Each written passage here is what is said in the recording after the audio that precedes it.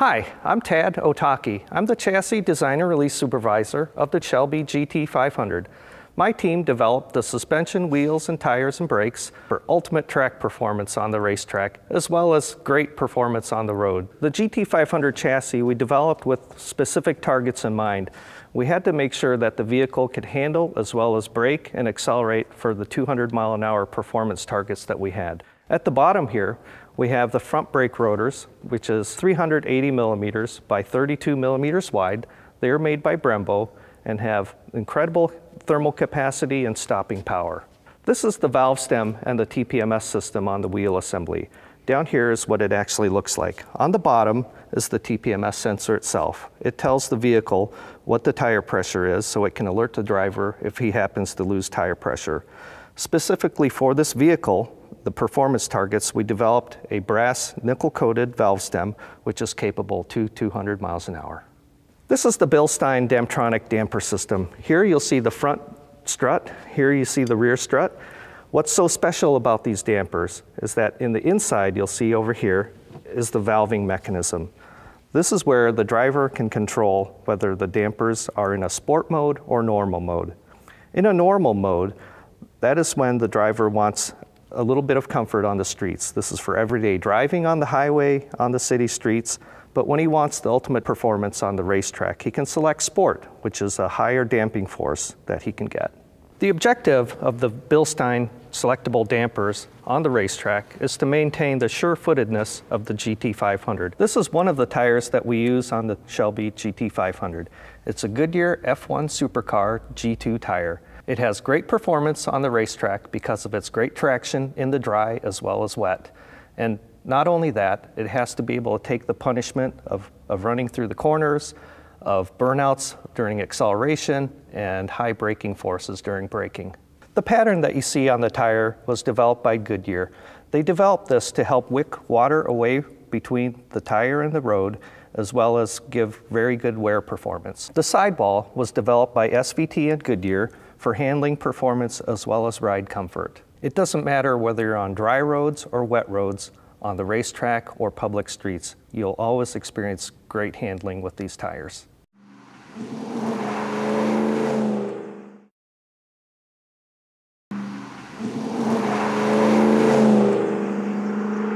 My name is John Pfeiffer. I work with SVT. I'm a senior engineer in vehicle engineering.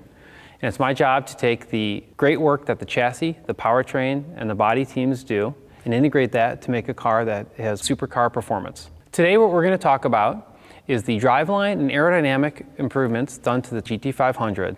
The overall systems here, which are the driveline and the aerodynamic parts on the front end of the Shelby GT500, are the key enablers to go 200 miles an hour. The driveline at those speeds is spinning very fast. And the aerodynamic loads are very large on the vehicle. These parts are all unique to the GT500. These parts were designed with the intent of coming into the Shelby GT500 and the application of the torque and performance that this car is expected to deliver.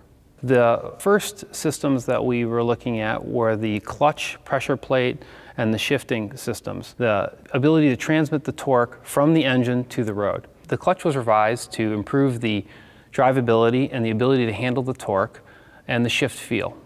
So first off, with the clutch disc and the pressure plate, the clutch disc was increased 10 millimeters to 260 millimeters, and the friction material was revised to handle the heat and the torque and the speeds necessary to go 200 miles an hour and apply over 600 foot-pounds of torque. This is our shift linkage on the GT500. We've revised the ratios, which is the geometry of the shift lever, as well as the bushings to improve the feel.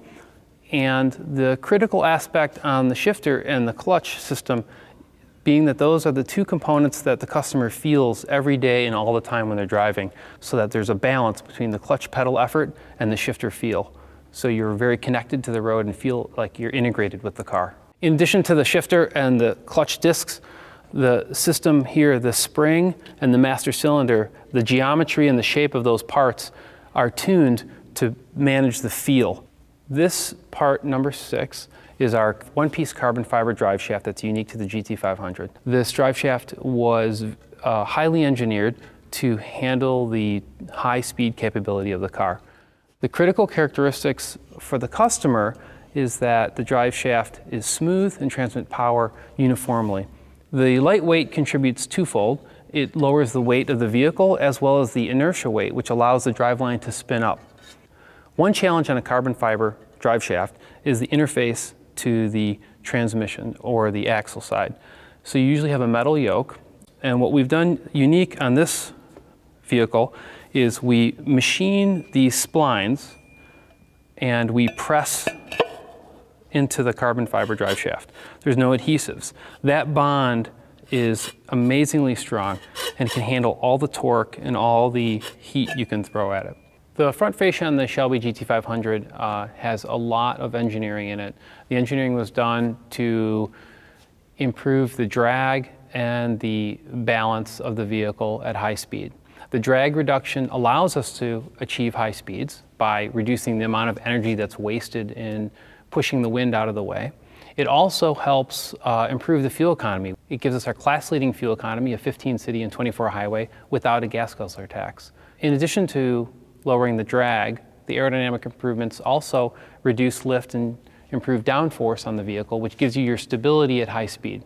The critical thing on the grills of this vehicle is that we manage the airflow, that it goes into the heat exchangers and leaves the heat exchangers in the manner that we want it to do. Having the sealing on the heat exchangers, the radiator, the intercooler, the oil cooler, and the transmission cooler gets the airflow through the system to get the heat out of the engine compartment and allows you to maintain those 200 miles per hour and the speeds that you want to achieve at the track.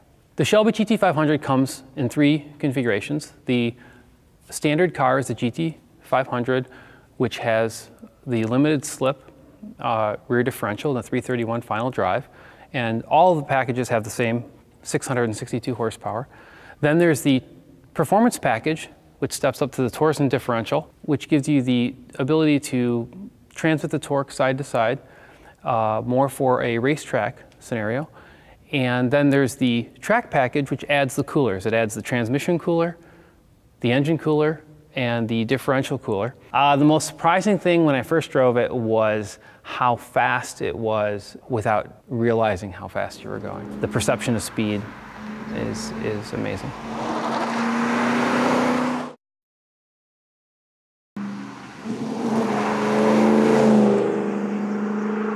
Hi, I'm Jeff Albers. I'm the SVT Powertrain Program Manager. I'm going to talk to you today about the cooling system of the GT500. I want to start talking about the charge air cooling system.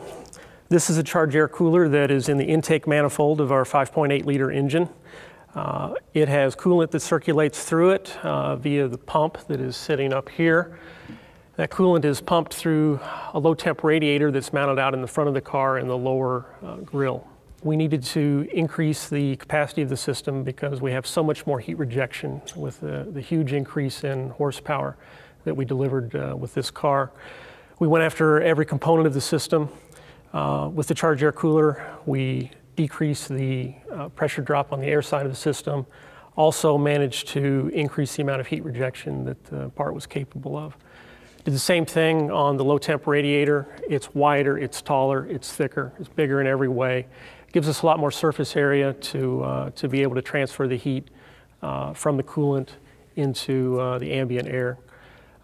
With the increased capacity of both of these parts, we needed to increase the amount of coolant that was flowing through the system. So we increased the flow rate on the pump significantly to improve the overall performance of the system. So that charge air cooling system is the same whether you get the base package or you have the SVT track cooling package. It's there to deliver maximum horsepower no matter how hard you push the car and use the engine. The increased capability of the system that we delivered is a key part of how we're able to deliver consistent performance on the track lap after lap.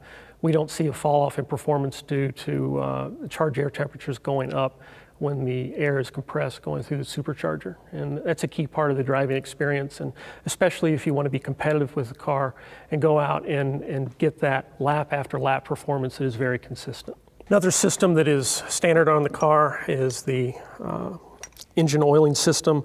This is the oil pump. We increased the flow capacity on the part in order to supply the piston oil squirters, which were added to keep the pistons cool under the extreme operating conditions that we see at 662 horsepower. That oil is routed out to an oil filter adapter assembly that you see here. On the base car, mounted to this pad, would be a water to oil heat exchanger that would take heat from the oil, put it into the coolant, and then reject it to ambient air via the radiator on the car. This system also routes the oil through the oil filter, and then on the optional track cooling package, it will run oil out to this part, which is the standalone engine oil cooler. It is an air to oil system. There are two major benefits from having this system. One is that its capability for rejecting engine oil is increased dramatically. The other benefit is that by making this a separate cooling system for the engine oil, we no longer rely on the engine cooling circuit to reject that engine oil heat. So by switching to that system, we not only bring down the engine oil temperature, we also bring down the engine coolant temperature. With the base cooling package, we have the engine coolant thermostat that controls not only the engine coolant temperature, but by being connected to the engine oil cooling system, it also controls the temperature of the engine oil. When we go to the optional package and have this standalone oil cooler, those circuits are separate so that the engine coolant thermostat no longer has any influence over the temperature of the engine oil.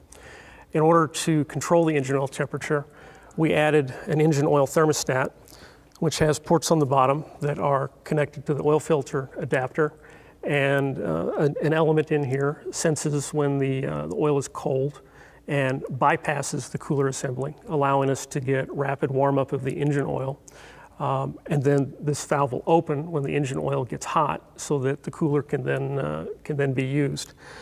One of the key reasons for having this in is that if you operate your oil too cold, you have issues with not evaporating both fuel and water that get into the oil. It's critical that you get your engine oil up to certain temperatures so that water and that fuel can be boiled off, keeping your oil clean. Next, I'm going to talk about the optional transmission oil cooler that you see here.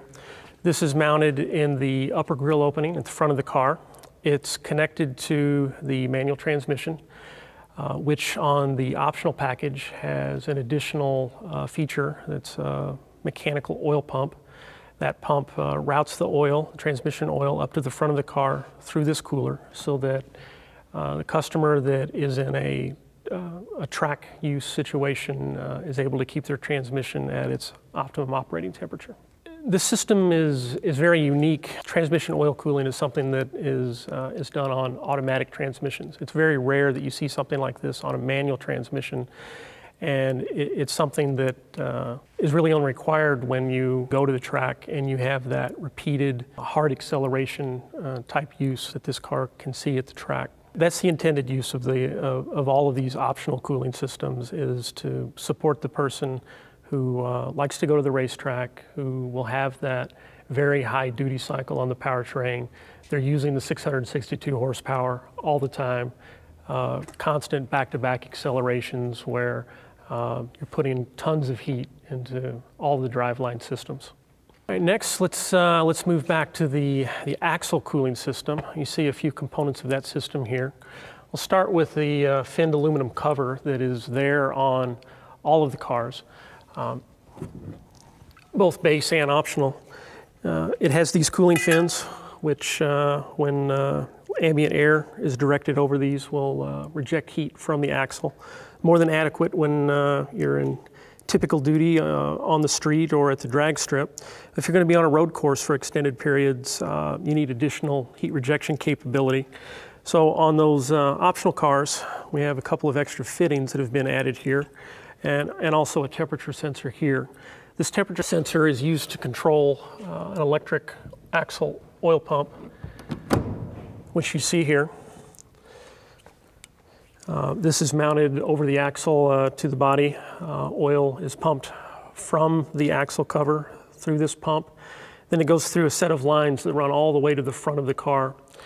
And in the front right corner of the car, we duct air to the axle oil cooler that you see here, reject the heat to the air, and send that cooled oil rearward in the car to the axle. Another key part of cooling this fantastic engine is airflow through the radiator and other heat exchangers. We've upgraded the cooling fan on the car. It has an extra blade for a total of 7. We've also increased the power on the electric motor that runs the fan. So the fan itself takes care of relatively low speed cooling on the car, but as vehicle speed increases, you transition to ram air, becoming the dominant influence on air going through the heat exchangers. In order to facilitate that, we've added speed flaps in the lower corners of the shroud of the fan to allow air to go through an area that would normally be blocked. At low speed, when the fan is operating, these draw shut so that all of the air that is being pulled by the fan will go through the heat exchangers. When the vehicle speed increases and you start building air pressure from the ram air coming through the heat exchangers, these flaps will rotate and open up, allowing for even more airflow through the radiator. It's been an absolute thrill to be part of history working on a 662 horsepower engine that sets the benchmark for performance vehicles. It's been exciting working with enthusiasts, delivering a product for enthusiasts. Just an absolute thrill ride the whole way through.